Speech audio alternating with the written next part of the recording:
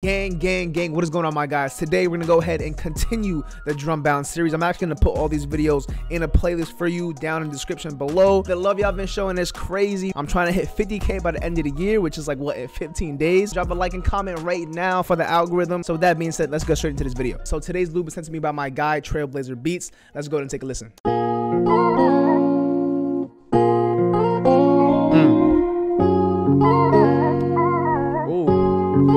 Stutter with the vocals.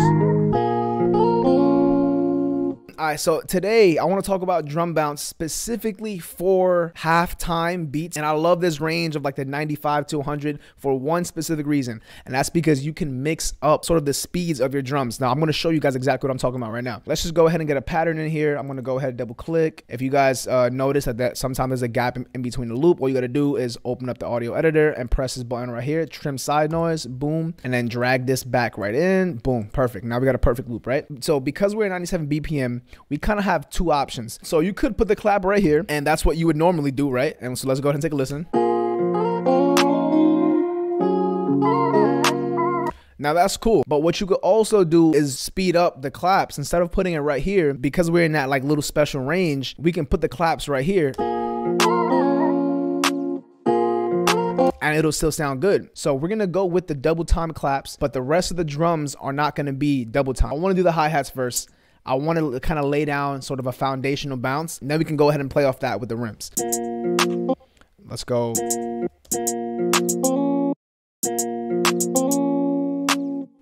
Fire. Like that. That's it.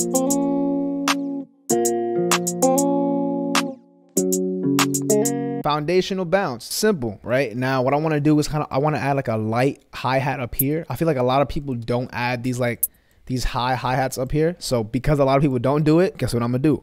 I'm gonna do it. You feel me?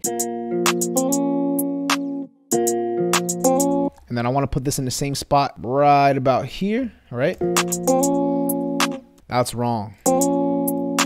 There we go. That's it. By the way, all these drum sounds are going to be in the description. 50% off. Go ahead and go copy some fire ass drums, you dig? For these first two bars, it's going to stay the same. The next two bars is pretty much going to stay the same, except I'm going to do like a little roll right here. So pretty much we have part A, part B.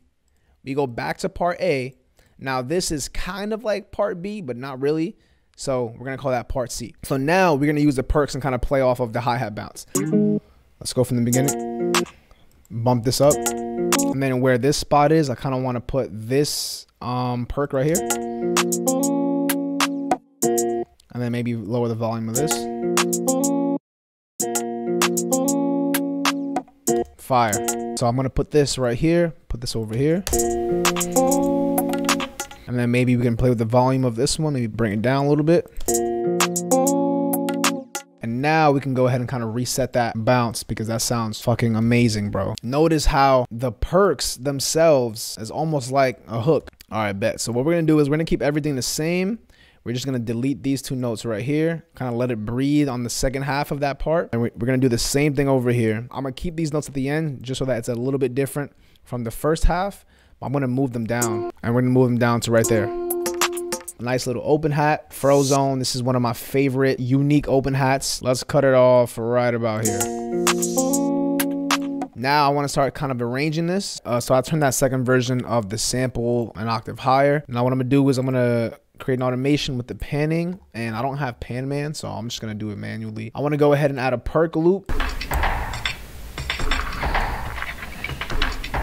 I'm going to add that to the second part of the intro.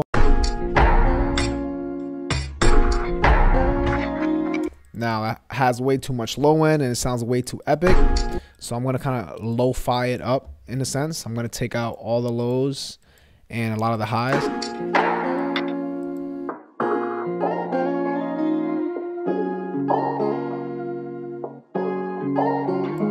And we're going to have that come in just so that it kind of feels a little more cinematic, and just so that it's not too stagnant in the intro. Perfect. Now we add a little transition right here, just like this. Trim that out, move this in here, put the volume down.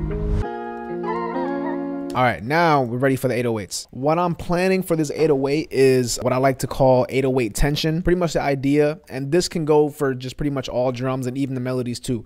start off, obviously, and it's kind of like the same rule of thumb, start off simple and then get more complicated. So we're going to start off with one simple note here. I'm going to leave mad space, and then I'm going to get more complicated towards the end of this 4-bar, just so that, number one, we're leaving space for the artist, but number two, like I said, it kind of creates tension because you hear this one boom, there's mad space, you're like, what's gonna happen, and then it kind of resolves into itself.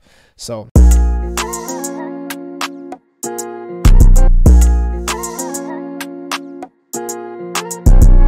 fire, but this is a little bit too loud. There we go.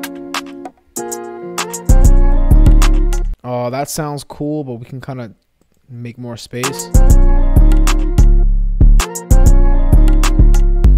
There we go.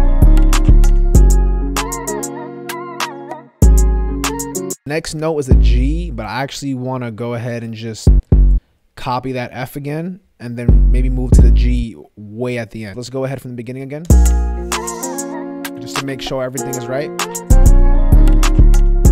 Dirty, bro.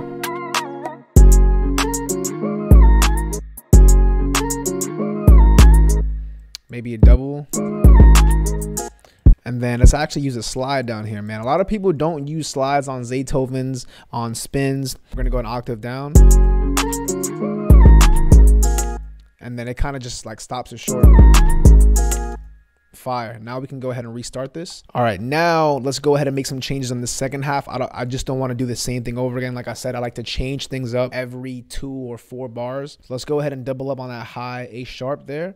And then I want to move down to a kind of cut it short and just like slide it off. See, just like that. And then let's go an octave up here, because over here we have the low C sharp octave. So I'm going to go higher just to change it up.